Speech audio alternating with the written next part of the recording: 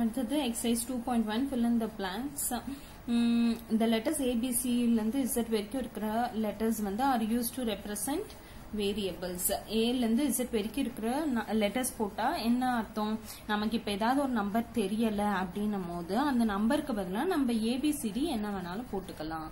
So the letters A, B, C to Z are used to represent variables. A quantity that takes dash values is called a variable. Different values is called a variables. அதாவது எந்த ஒரு quantity வேற வேற values வந்து எடுத்துக்குதோ அது பேரு தான் நம்ம variable அப்படின்னு சொல்றோம்.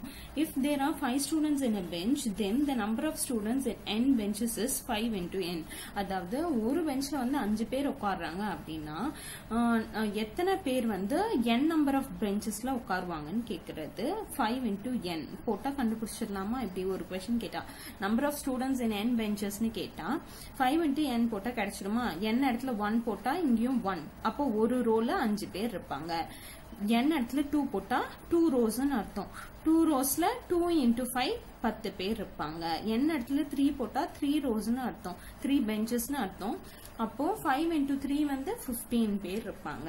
அதுதான் here dash is a variable. இதுல எது வேரியபிள்? வேரியபிள்னா என்னன்னு சொல்லிருக்கேன், சேஞ்ச் ஆயிட்டே இருக்கிறது தான் வேரியபிள். அப்போ இந்த இடத்துல தான் நம்ம 1 போட்டோம், 2 போட்டோம், 3 போட்டோம், அப்ப n தானே சேஞ்ச் ஆயிட்டே இருக்கு. So n is a variable.